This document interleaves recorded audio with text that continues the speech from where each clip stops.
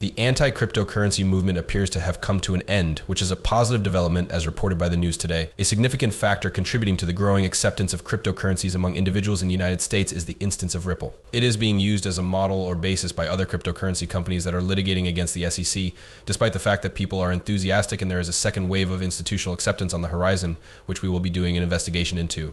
There is still a long way to go before the anti-crypto campaign and crooked goal of Biden's government are finished, and even though Kamala Harris has stepped forward to replace Biden, not much will change.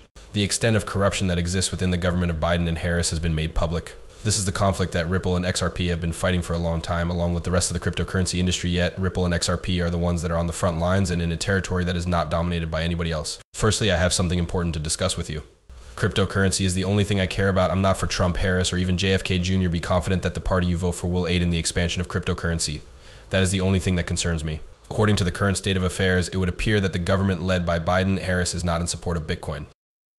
The oversight panel claims that in their study that is 300 pages long, it has been demonstrated that Joe Biden has engaged in activities that could result in his impeachment. They presented evidence that Vice President Joe Biden violated his oaths and abused his office by participating in a scheme to sell his influence in order to enrich his family while he was serving as vice president. In a move that is absolutely incomprehensible, the administration of Vice President Joe Biden stopped the inquiry into his impeachment by the House of Representatives, as well as the criminal investigation of Biden's son once he became president. It has been asserted that the documentation constitutes the most compelling argument for the impeachment of any president that has ever been investigated. On the other hand, the falsehoods and corruption do not end there. That the apple doesn't seem to fall very far from the tree, even with Kamala Harris, is something that we can hear in this story that was published on CNBC. In comparison to Joe Biden, it's probable that Kamala Harris is a little more amenable to the idea of cryptocurrency. It is not her main concern, and there is a possibility that the company may still have to deal with stringent regulations. Pay close attention to this. Berg concluded by saying, "We think Kamala Harris is more open to crypto and digital assets than Joe Biden." On the other hand, we do not believe that this is significant, and we believe that in the future, the industry may continue to face opposition from lawmakers. Cyberg, however, stated that it might not be as obvious of a connection to Trump, saying that Trump has become a fan of cryptocurrency in recent months, which has resulted in a change in his image. On the other hand, we know from the past that this does not necessarily imply that Trump's regulators will be more lenient toward cryptocurrency during his second term than they were during his first term. A request has been made to Vice President Harris by the cryptocurrency industry. Make a greater effort to treat digital assets with more respect now that she is president rather than Vice President Biden. This article from the Washington Reporter, which includes sources within the Senate, provides additional evidence that supports this assertion. There is a statement that suggests that if Kamala Harris is elected, she will most likely select Gary Gensler, who worked for her, to serve as the Treasury Secretary. It is a dreadful thing. As a joke, David Schwartz, the Chief Technology Officer of Ripple, adds, "Good news, if Harris wins, he will fire Gary Gensler as CC chair before the end of his term without a doubt." Because Gary Gensler as finance secretary would be a much worse situation and might make people even less receptive of cryptocurrency. This whole thing is kind of a make-believe. In light of this, it would appear that Kamala Harris has been dishonest, or perhaps I should say misled us, when she has been discussing a planned reset and the acceptance of cryptocurrency. The reality is far different from what is being asserted. I mean, Gary Gensler serving as the Secretary of Finance is a very peculiar choice. This is the individual who was presented with a charge of discrimination yesterday, due to the fact that they forced an expert to delay the publication of a study for 9 months, which examined the ways in which restrictions affect small audit businesses. It is entirely and utterly insane to think that. As an illustration, this demonstrates that his policies are beneficial to large audit firms but detrimental to small enterprises. However, as the head of the Securities and Exchange Commission, it is his responsibility to safeguard investors and small enterprises in general.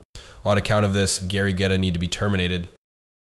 There will be a full-scale war if the existing establishments, including Elizabeth Warren, Gary Gander, and the rest of the establishments, continue to hold power. Therefore, in order to better manage the upcoming cryptocurrency cycle, you need to acquire more knowledge and gain an understanding of how the market is feeling. As a result, I have just created a Discord server that is open to anyone and everyone without charge. We will all be working together to gain a better understanding of how to locate the genuine moneymakers and crypto jewels on it, with the ultimate goal of participating in the largest wealth transfer in the history of the world.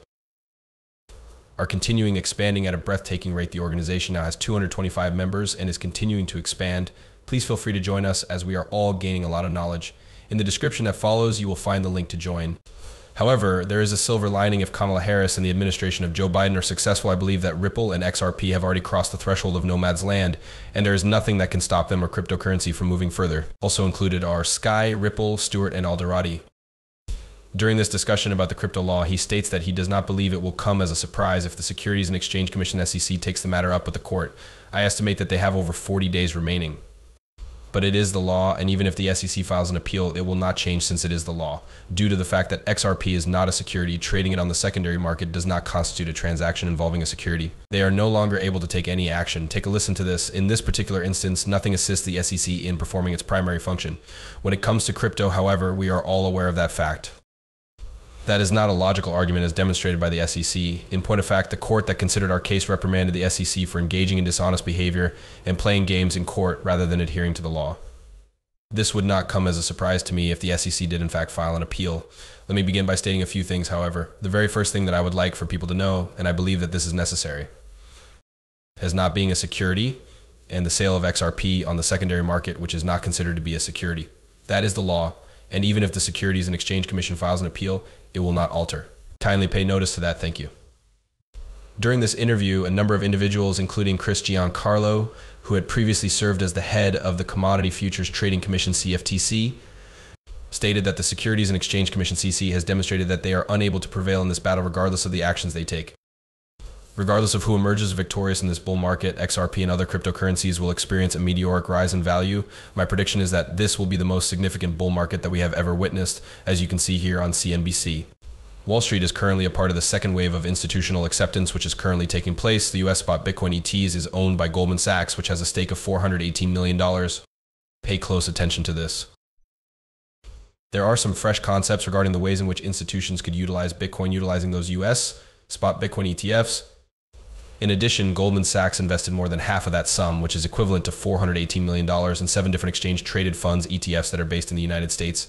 According to BlackRock, the IBIT fund is managed. It is also interesting to note that their Chief Information Officer, CIO, stated in April to the Wall Street Journal that their wealth management unit's clients were not very interested in purchasing that product.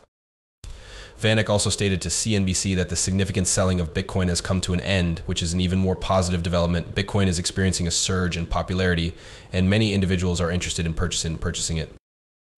According to Renek, Bitcoin will soon be in a healthy state once more. Every single one of these chats is broadcast on major news networks such as CNBC, Bloomberg, and similar outlets. At this point, I believe that the war against cryptocurrency has finally come to an end because it is gaining more popularity, acceptance, and use. It makes no difference what Kamala Harris or anyone else does, the cryptocurrency market will see the most wild and explosive bull market in the history of the world. Without a doubt, I believe that my play on XRP will be one of the profitable assets throughout this cycle. The law is on their side, and they are getting closer and closer to reaching a settlement agreement. There is no doubt that it will happen. Everyone in the cryptocurrency business will play a significant role in the election that will take place in November. At this moment, you should conduct your own